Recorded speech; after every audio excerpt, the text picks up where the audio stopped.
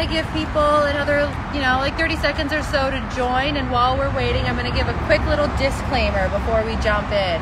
So this event today does take place outdoors. We're going to be walking through this beautiful park, and because we're outdoors, that means we're also exposed to some of these elements that we experience outdoors in New York City. There may be helicopters flying above. There's a highway nearby. There may be sirens.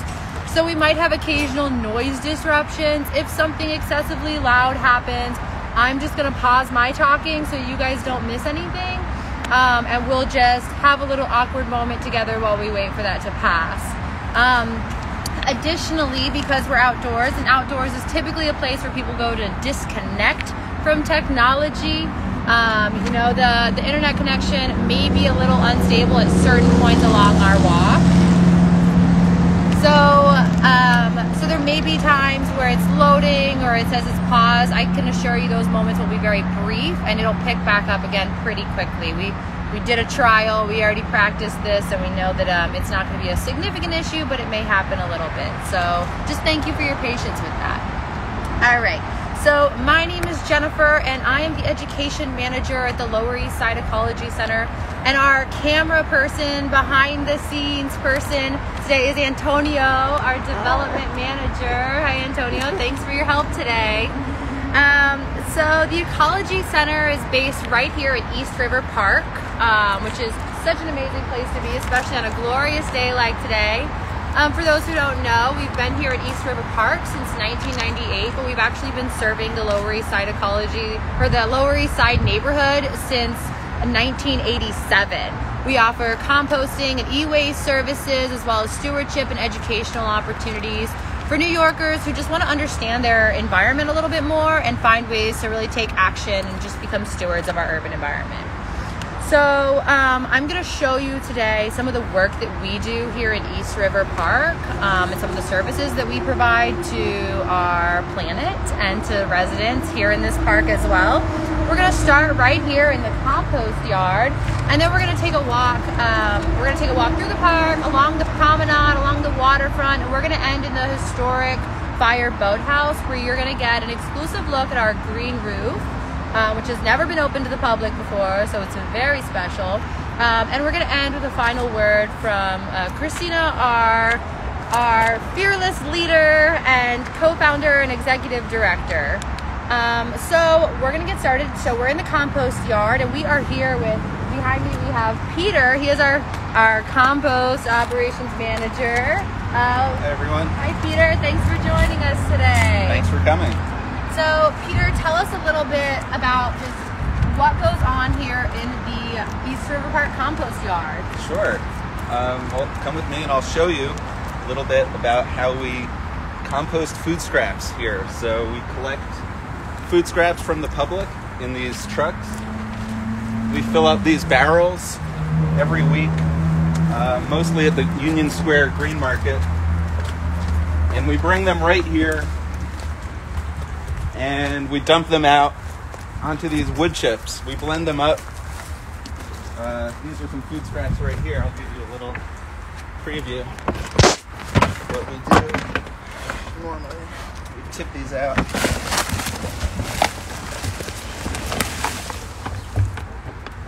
And we usually spend some time taking the plastic out. You can see there's some stuff that's not supposed to be in there. And then we blend it up. We use our Bobcat over here, and we mix those wood chips and the food scraps really well. And what happens is they end up getting really hot. I'll show you right here. Maybe you can see the steam. But this pile, I don't know, can you get a close-up, Antonia? Yeah. So that's going to go up to at least 140 degrees Fahrenheit, maybe higher. And that's all through the action of thermophilic bacteria that's working hard to make your compost and keep it out of landfills, which is really why we do this, right? Partly. And then the other reason, of course, is to make compost. And if you want to follow me over here to the sifter, I'll show you what the finished product looks like. It takes several months. We keep turning it with the Bobcat. It goes through a curing phase right here. These are our curing piles. These piles are called windrows. They're long and narrow, and they go through this curing phase for several months, and eventually they end up over here, and they go through this machine right here, this yellow and green machine. I'll just give you a quick demo. So this is going to be kind of loud. But that helps us separate all these big chunks that haven't broken down from this good stuff that everybody wants, right? And that's what you would put on your house plants or your garden plants or whatever. So that's what we're making out of what would otherwise be a waste product that would end up in a landfill and generate greenhouse gases. Awesome. Wow, very cool. Thanks so much, Peter. So tell us, what kind of items can be composted and what kind of items should be kept out of the food scraps bin? Right. Well, really anything that was ever alive can be composted, but in the interest of cleanliness, we like to minimize the amount of meat and dairy that goes in the bin. So if you're participating in our programs, please keep those items to an absolute minimum. It just helps everything kind of stay a little easier to manage. But really, anything can be composted, and anything that was alive will break down naturally, and you can produce compost out of almost anything. Cool. We do have a question. Mm-hmm. What's the easiest way us at home to separate our piles? I don't know what you mean by piles,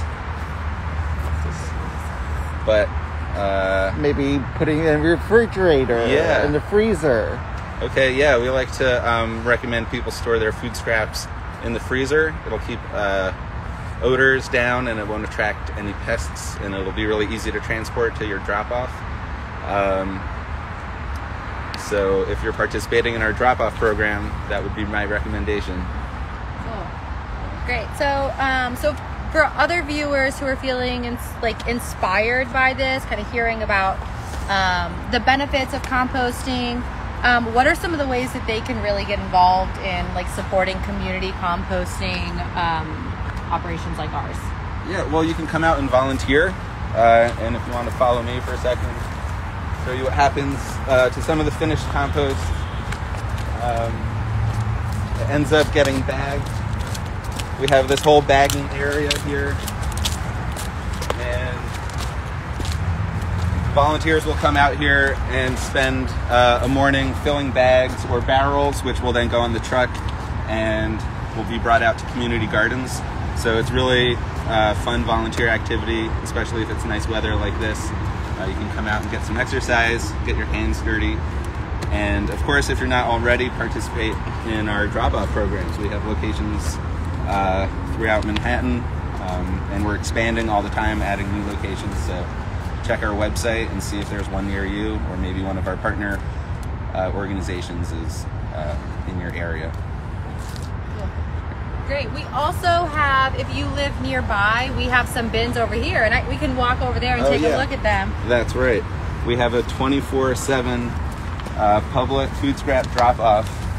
There's no membership required. It's just open to the public all the time. We have a list of the acceptable items in case you forget.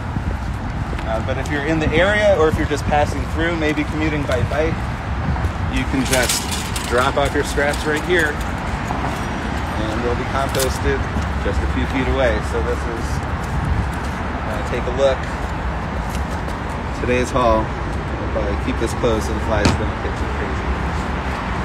And if you're interested in volunteering, we've got sign-up information right here. So if you want to stop by or just copy that URL. We have a volunteer newsletter that goes out every week, and you'll get updates with all the available opportunities. Great. Thank you so much, Peter. So here in the compost yard, we process on average about 5,000 pounds of food scraps every day. So Peter and his team here are pretty busy, especially this time of year when there's a high demand for finished compost. So we're going to let Peter get back to work. But thank you so much, Peter. Sure. Thank you. Yeah. Enjoy the rest of your walk. All right. So take a walk. We're gonna go see what else is going on in East River Park today.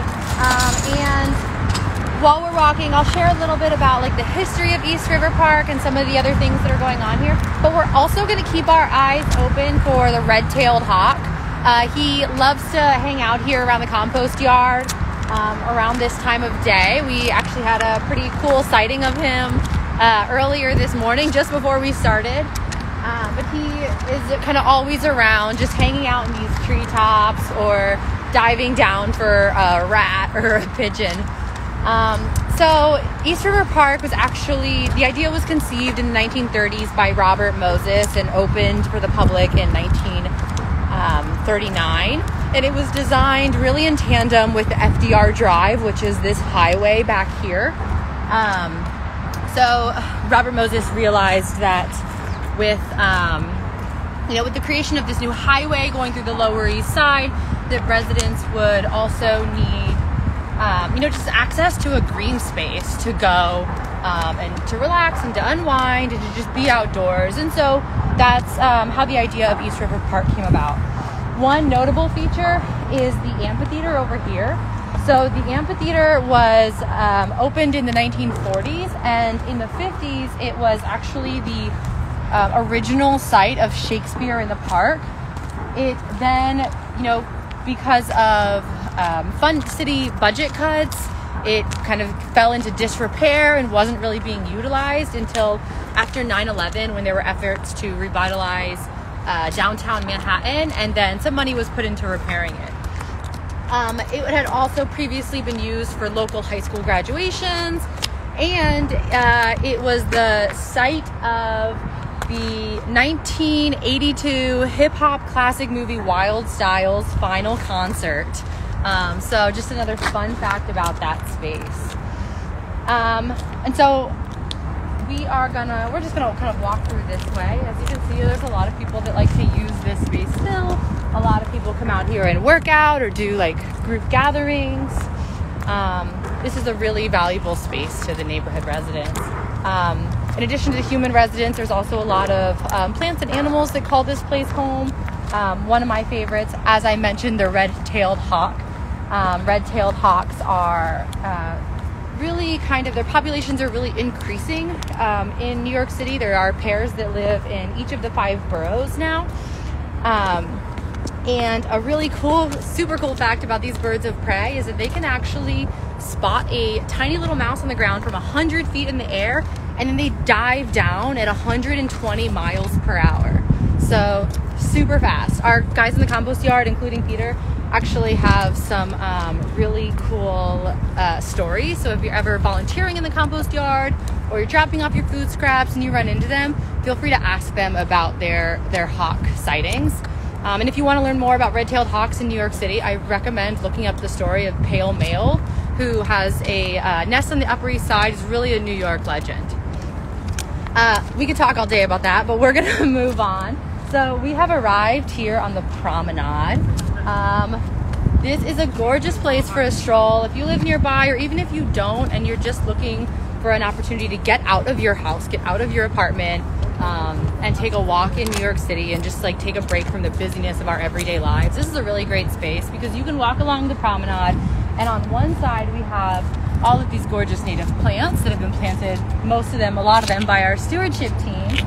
And then on the other side we have the waterfront. So we have the East River right here. We have views of the water, we have views of the Williamsburg Bridge, and we have views of the Brooklyn skyline. So it's just really nice to kind of come out here and sit out here. I also want to show you, I'm going to go off script a little bit, and we're gonna just take a peek right over here. We're gonna kind of scurry around this little patch, and I wanted to show you these gorgeous bluebells. So these bluebells have just recently bloomed. They've just popped up and bloomed, and as you can see, there's just so many of them kind of cascading along this walkway. Our stewardship team actually planted over 10,000 bluebell bulbs over the period of 2 years. Bluebell bulbs, try saying that 3 times fast. Okay, so back to the East River.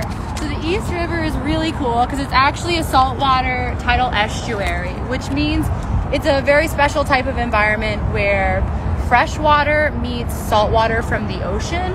And we call that type of water, that kind of mixed water, we call it brackish water.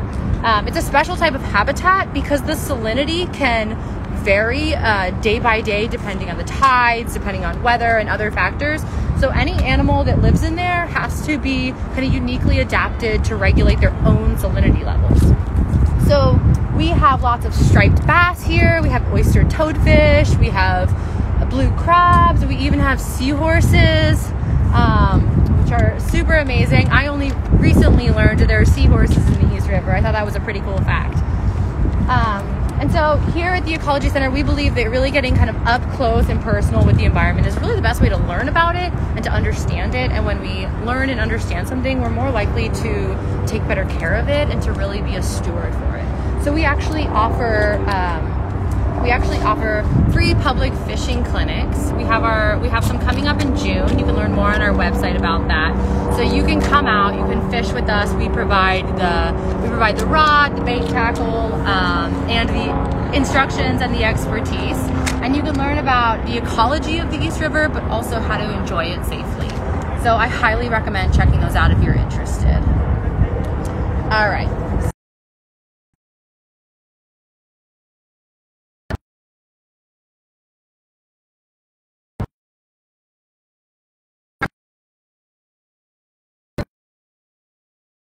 Led this team of volunteers to kind of plant all these beautiful native species. So we're gonna stop and we're gonna chat with Melinda for a moment. Hey Melinda, you got some time to chat with us? Yes, I do. All right. So tell us, what are you and your volunteers doing out here today? We're weeding out mugwort, bindweed, thistles, creeping thistles, and a variety of other weeds that pop up in East River Park. And we basically are maintaining the planting beds. So Cool. that's what we do with the volunteers. Great. We sometimes put in plants, but this year we haven't been doing that. We've just been maintaining the planting beds and weeding for the most Great. part, the mulching. Melinda, could you show us maybe one or two of your favorite plants that are out here and tell us a little bit more about it? Well, some of my favorites aren't really in bloom right now because I like the sleepiest, the milkweeds, and but I do like a number of these plants. These are red choke cherries that are in bloom right now. These are good wildlife plants. The birds use the berries. They're moderate value. The lindera, the spice shrub over here is a favorite. This has high wildlife value. This is lindera benzoin. It smells really good and the birds use that. We also have beach plums over here, which is the beach plums are native. These are all native to the northwest, or no, northeast, I'm sorry. So the beach plums are native to the northeast, and they generally get these white flowers on them in the spring, which is how you can identify the shrub. Later on in the summer, the plants generally get the beach plums usually around Labor Day, September, late August, September. But by then you won't really be able to see the plums very well because they'll be covered by the leaves. So a good way to find out where they are is to notice them in the spring when the white flowers are out. Great. Thank you for showing those, Melinda. Yeah. So I heard you mention, native species. So for some of our viewers who don't know what that means, could you tell us a little bit more about what a native species means? A native species basically is a plant that's been growing for hundreds or thousands of years in a particular ecosystem. So in the U.S., it would be plants that were here perhaps before the European settlers came in, and we have many different types of plants here in East River Park that we've been put in. Cool.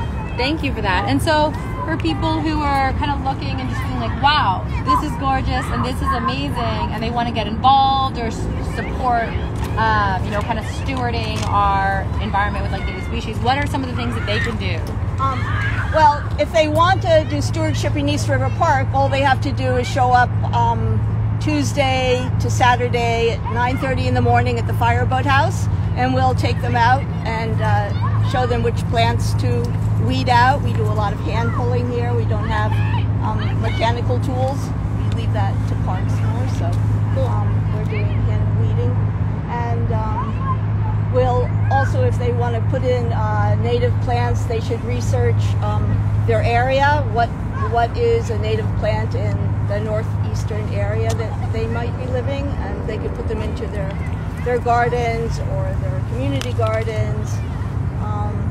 And they can also research which birds might use them, which butterflies might use them.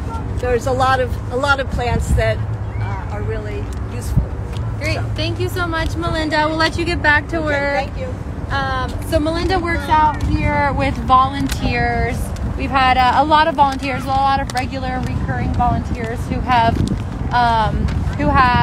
been coming out since the pandemic started. A lot of people find that it's a great way to kind of just get out of their apartments, to just get outdoors. And so Jackie is one of our ongoing, recurring volunteers who has spent a lot of time out here working with Melinda. Jackie, how long have you been volunteering with us? 10 months, I think. 10 months, wow. Yeah. And why did you start volunteering out here with us? I live in the neighborhood, so I come to the park all the time. I was telling I should do something about this park. So I saw the sign that you guys are needing volunteers. So I try to volunteer as much as I can. Great. Well, thank you, Jackie. You're We're really welcome. glad to have you. We'll let you get back to work. I know Melinda is working you pretty hard, so we'll get back to work. Thank you so much. So Jackie's just one of our many volunteers. Like I said, a lot of people really especially local residents, really take pride in this park as being their space, their respite from just the busyness of daily life. And through the pandemic, it's been a great opportunity for people to just get outdoors, kind of move their bodies, and also feel productive and like they're contributing to something. And so we really, really are grateful for all of our volunteers who come with us. All right. So we are going to walk over to the boathouse. This is the historic fire boathouse over here, and it is exactly like its name implies. It was originally housed the New York City Fire Department's Marine Company 6. So their boats would dock here, and it kind of housed the Marine firefighters. And then it was decommissioned as part of a plan to de-industrialize the city's waterfront. And so it was closed down, I believe, in the early 90s. And then in 1998, the Ecology Center moved in. And it's been a really great opportunity for us because, when we do these environmental stewardship programs, having like access to an outdoor space, having access to a park, and having access to the waterfront really just enhances the quality of our programs and the quality of the experiences for participants. So we have been here for 23 years. A lot of people have been asking, so because of ESCR, this project to build coastal resiliency, the park is going to be kind of demolished and rebuilt. A lot of people are asking, what does that mean for the future of the boathouse? Is the fire boathouse going to be torn down? And it will not be. It will be preserved. So if you're worried about this big historic building, it will still be standing. All right. So one really important thing that I promised I would show you today is our green roof. So we do have some signage out here. Many people have kind of just walked by and seen this sign, but have never actually got to see the fire boathouse green roof. It's never been open to the public. It's a little bit of a tricky process to get to it. You got to climb up a ladder through a dark tunnel. And so I'm not going to climb up there today, but one of our other staff members, Renee, is up there right now, and we're going to have her join and show you. So if Renee, if you're watching, we'll give her a second. We'll just hang tight.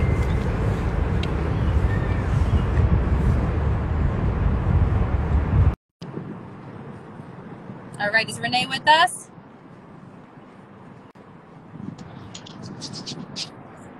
Hi. Hi. We're connecting. Hi everyone. I'm gonna flip the camera so you can actually see the green roof. If I go over to the edge, we can wave down to.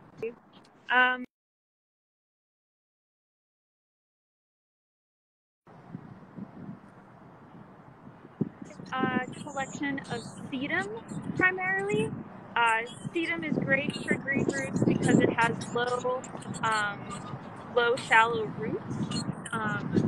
A lot of times green roofs have just like a small layer of like a soil or a soil type medium that covers the roof, kind of in a carpet. There are different kinds of technologies that folks use to create a green roof. You can kind of see here, it's like a carpet, and you can see the different layers of the shallow soil and the rocky mediums. And you can see the different kinds of sedums. So we've got these different like green, flowery ones. We've got these like more pink little, they almost look like succulents. And then we've got some like mosses that are growing too. And then even some of these plants start to flower. And green roofs are really great because they absorb rainwater, prevent it from over inundating our stormwater system. They also keep buildings really cool. They keep buildings maybe about like 30% cooler. And they also provide habitat for birds and bees and all the beneficial pollinators that are out there too. So in the summertime, we see the rooftop kind of vibrating with pollinators. The other great thing, you get a great view. You already saw the Williamsburg Bridge, but now we're seeing it from up top. And I think with that, I will pass it back over to Jennifer. All right, thank you so much, Renee. Thank you so much, Renee. Thanks for being up there. All right. So we saw the green roof.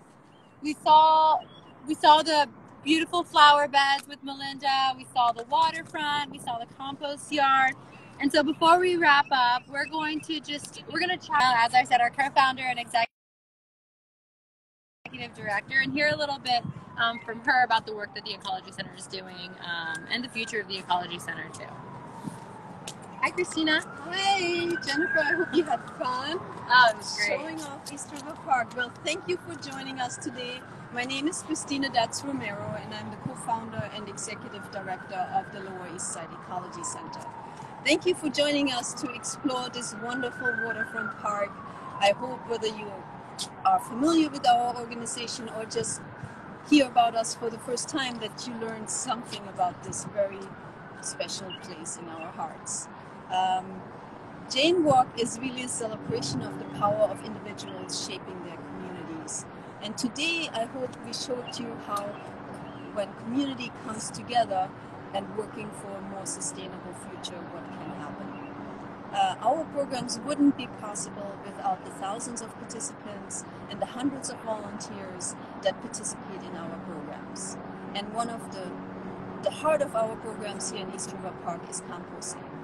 Composting lets people be part of the climate solution by ensuring that their food scraps are separated and then turned into rich soil amendment instead of rotting away in some landfill where they would contribute methane gas and contribute to a climate crisis. Our community here has seen the effects of climate crisis firsthand in 2012 when Superstorm Sandy hit New York City. The waters came all the way, flooded this park all the way across the FDR and got into the residential areas abutting this park. After the flood receded, we got busy rebuilding the park. We used compost, of course, to rejuvenate our depleted soils. And then we planted over 5,000 native shrubs and perennials to really create an ecosystem that's resilient and that could withstand future flooding by really picking up plants that would be salt tolerant. And what you've seen, what you witnessed today, is the results of this work. With the imminent start of construction to create much needed flood protection for our community, we want to make sure that this park stays resilient and vibrant, and we need your help. Please consider to participate, contribute, or volunteer with our organization. A great way to start is to visit our website, lesecologycenter.org, and to subscribe to our newsletter so you know what we're up to and so you can participate in all of our wonderful programs. And we really hope that you will join us in this magnificent park soon, because it is absolutely precious. Thank you. Thank you so much, Christina. And on that note, we're going to wrap up. Do we have any final questions? Any questions from the audience for Christina or for me about anything that we saw? So if you have any questions, you can just type it in the chat box. And like Christina said, you can visit our website. You can learn more about what's going on. You can sign up for one of our fishing clinics in June. You can volunteer in the compost yard. You can volunteer with Melinda. Or you can donate to support our programs, because we are a nonprofit and we do rely on generous support from viewers like you, like PBS. So on that note, we're gonna say goodbye. Feel free to contact us if you have any additional questions about how to get involved that we didn't cover here. Thanks so much for watching and for joining us today.